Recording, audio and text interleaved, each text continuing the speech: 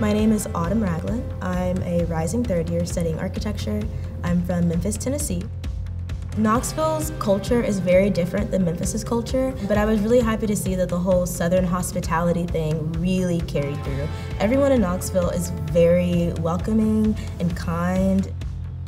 Knoxville felt like home about 2 weeks into school for me. It was a pretty comfortable transition. I made a lot of friends right off the bat. Being in the HASM Scholars Program gave me the opportunity to meet 14 people that were very similar to me. I was surrounded by people that I knew and really made Knoxville feel like home.